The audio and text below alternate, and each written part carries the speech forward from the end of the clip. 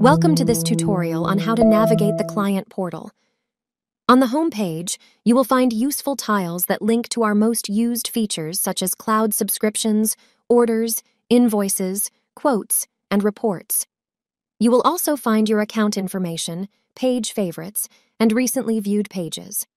From the menu, you will be able to navigate to any of the other pages you may need to access. Look for your analytics tools such as 365 Analytics, Consumption Overview, SPLA Dashboard, and Reports under the Analyze menu. Find license agreements, license keys, and software assets under Inventory. Navigate to Marketplace Products to make a purchase, Procurement Workbench to track transactions in progress, and Service Provider Reporting to submit SPLA counts. Manage custom groups, notifications, tags, and users under Setup.